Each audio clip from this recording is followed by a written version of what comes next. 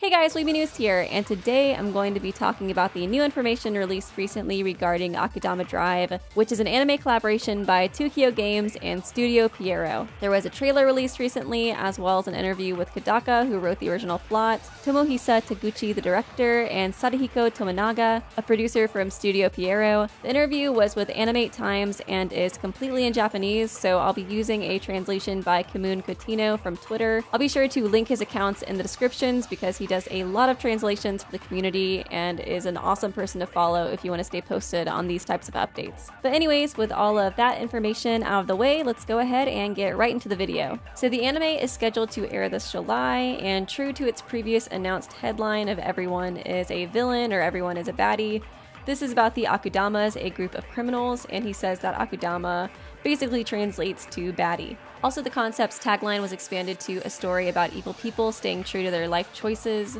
and so far there's been 7 main characters announced. The setting is described as a long time ago there was a full-scale war between Kanto and Kansai.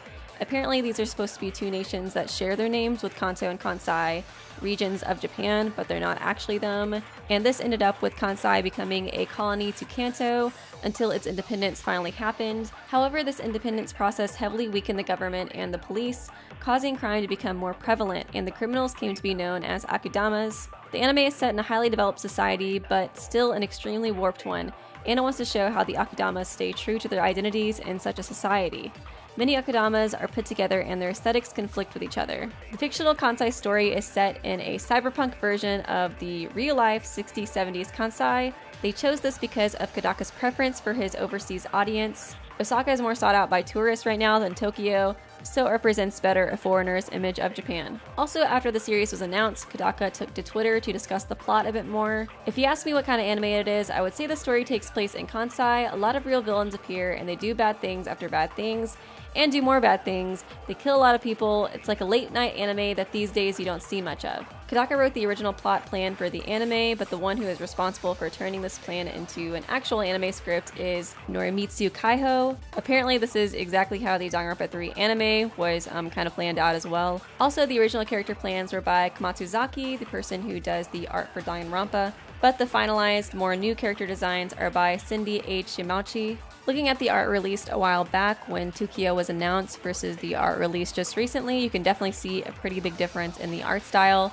as well as differences in the character designs. There are 3 machine designers on the project: Sho Yamamoto, Haro Miyagawa, and Yukinobu Tsunagi. The fact that there is 3 of them is pretty interesting. It is supposed to be kind of a cyberpunk theme, so I guess there is a lot of machines around, but it could mean that there is potentially mechas in the show as well. Apparently this project came to be because Kodaka and Studio Pierrot producer Sadahiko Tominaga were college classmates. After Kodaka got famous, Tominaga met him at a Danganronpa 1 stage theater event and invited him to do something together. Since crime movies like Pulp Fiction and The Usual Suspect were the most popular thing in their college days, they decided that their collab should be a crime anime in that style. The director, Taguchi, took the job because of how novel the idea of a cyberpunk Tarantino-style crime show suspense anime is. It's a common genre in movies, but it doesn't have very much presence in the anime community. The reason that Taguchi was chosen for the job is mainly for his genius with action scenes, since it seems like action is going to be a pretty big element in this anime. The title Akudama Drive was chosen because they would need a title for criminals, and Akudama was neat and uncommon enough of a word for villain. The drive part was apparently added to the name just because, just like how the dog part in Tarantino's Reservoir Dogs doesn't mean anything. Next, there are some small descriptions for each of the characters. First, we have Civilian. She's voiced by Tamayo Kurosawa. As the name indicates, she's an ordinary girl that's constantly being a victim of Akudamas, even though she remains very self-willed. But even though she's called a civilian, it does seem like her character is still pretty morally gray. Some of her past cases involved cheating her boss into adultery and breaking up an Akudama group. She's described as being someone who knows how to take advantage of people as well as any of the other characters. Apparently the story will be told from her point of view as well, but we're not locked into her perspective, and the show is supposed to be more of a multi-protagonist story than anything. Being that it's crime suspense, it's supposed to be full of mysteries, and they're supposed to unfold at a very fast pace. The next character is Smuggler. He is voiced by Yuichiro Yumehara, a character with very little dialogue. He's very protagonistic in how he makes the most major moves among the 7 main Akudamas, but he still can't get much dialogue because not speaking is a big part of his character. I sort of feel like it might be some kind of trauma that makes him not want to talk very much or something along those lines. The reason I think this is because it mentions in the translation that he doesn't talk a lot, which sort of implies to me that he can talk, he just chooses not to. Also, you can see in the pictures that he has a prosthetic arm, so I kind of wonder if there might be a tragic event that relates to that might be the reason why he doesn't talk. But this is all hypothetical on my part. There's not really enough information, I feel like, right now to make any good theories. Then we have Brawler, voiced by Shunsuke Takeuchi. He also voiced Danganronpa's Ganta. He's a musclehead, but not as much of a musclehead as Thug. He still takes the charmingly simple attack first, think later approach to fighting though. He's an Akudama who doesn't see himself as a criminal. Next there's Hacker, voiced by Shun Horie. He was originally supposed to be a child character, but it felt wrong to have a child or a teenager in this setting, so he turned out to be a childish adult instead, and this is supposed to be evidenced by him wearing an eye patch to look cooler.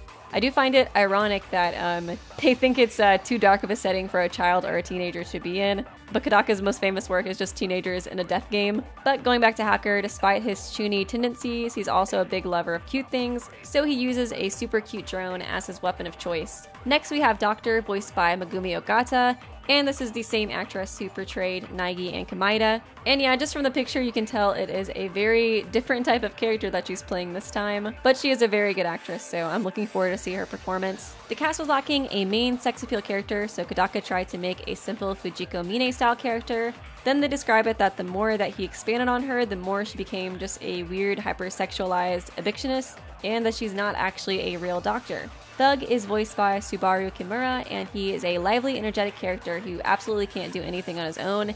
He lives by leeching on others, which will lead to a big friendship with Brawler. His trait of being useless alone is important to the story's theme of how Akudamas are very distant from one another. Then the last character is Serial Killer, voiced by Takahiro Sakurai, described as a madman, but we don't really know exactly how. He's also described to be simple-minded, but not in an emotionless kind of way. He speaks mostly in poetic riddles.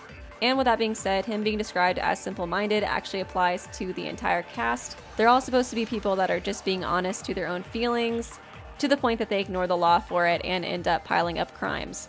Also, some trivia for why the names are so vague. During plot planning, Kodaka apparently has a habit of doing everything with these type of simple descriptors and only giving characters real names at the very end. But his new coworkers didn't know that, and they assumed that these were Reservoir Dog style kind of code names to keep the characters anonymous. Then when Kodaka said it was finally time to give them names, the staff wanted to keep them all the same. Also, in full Tarantino fashion, the director has more authority over the script than the draft writer, which means it's going to be more of a story by Taguchi than a story by Kodaka. Also, they want the comedy of the anime to follow a very Tarantino style of cynical and offbeat humor. But that concludes the new information for now. However, I did not name all of the staff members, so I'll be sure to link some articles below in the description if you guys want to read everybody else who is in the staff for the project. Also, we will be getting some more information on March 21st. There will be a TV program on Abema TV that will have appearances from the cast and crew, so we'll be getting some new information then as well. But yeah, overall, the concept seems pretty interesting. I like the idea of it. The character descriptions give me very large Black Lagoon vibes, and especially with all of this Tarantino talk, it makes me think it'll have like an overall similar feel with lots of action, violence, and criminal characters. I like the ideas of the characters being morally skewed. I think it could be interesting to explore why they became criminals and how the society and setting that they're in and that we were described affected them. In the interview, they mentioned Akudama's working alone being central to the theme of the show as well. I'm guessing it is just hard to trust people in this kind of like warped society, but it is kind of funny because it makes me think the theme of the show is going to be friendship right now. It's just kind of funny, the idea of such like a seemingly like violent and like action-packed show, and the main theme is just friendship. But let me know what you guys think of the theme. I don't know why, but that's like the only thing I can think of right now. But on the more serious side, I do think I'd really like to see this anime challenge the viewer into wondering whether the characters are morally right or wrong for the crimes that they commit. I think it's really interesting when shows explore the gray area of morality, and I think it makes for a lot of interesting discussions among fans as well. So I think it'd be really cool to have characters that are humanized, but they also do bad things, and to kind of learn why they might justify it and what the world around them is like in order to push them to do so could just be an interesting idea to explore. I'm not really sure if that's the approach that they'll take with the show, but that's the direction I would kind of like to see, at least right now, just kind of reading the description and stuff. I am a little hesitant to get too excited for the show because it seems like the writing process is pretty similar to the Danganronpa 3 anime, which I I don't know about you guys, but it's just aged kind of poorly for me. I enjoyed it while watching it. Afterwards, I thought, you know, it was okay, but there was a lot of flaws, and now I guess since like the hype kind of dies down, you know, over time, it's like, oh man, those flaws are really, really bothering me a lot more now than they were right after finishing the show. So I've gotten to the point where I just really don't like the Danganronpa 3 anime when I think back on it. But I don't want to talk about too much of my complaints in this because I don't want to spoil the Danganronpa 3 anime for people who haven't seen it. And since this isn't a Danganronpa video, I'm sure there's people who haven't seen it who are watching this. But my main issue with the Danganronpa 3 anime was just pacing. I felt like there was way too much fan service in it. And I'm a bit concerned because the studio that they're using for this anime is PERJURY, which is pretty infamous for having animes with a lot of filler in it. So I am cautiously optimistic about this show, but I don't want to get too hyped for it right now. I'll definitely keep up with updates and I'll let you guys know, more about it as things kind of come out. And I do think the concept is interesting. I think the setting is cool. It's been a while since I've seen a lot of like cyberpunk anime, so I'm looking forward to that. But yeah, as of right now, I just don't want to get too overly excited like I did for the Danganronpa anime, because then I'll just look back at the videos and be like, oh my gosh, why didn't I say this? Why didn't I say that? Why was I so blinded by my own hype? But yeah, anyways, I hope you guys enjoyed this video. Please leave a like or a comment if you did enjoy it. It does let me know that you guys want me to keep talking about these updates regarding 2Kyo and their projects. Also, let me know what you think that the anime might be like. What are the things that you want it to cover? What are the things that you might be a little bit worried about it having in there? But yeah, I look forward to seeing you guys' opinions, and I will see you guys real soon.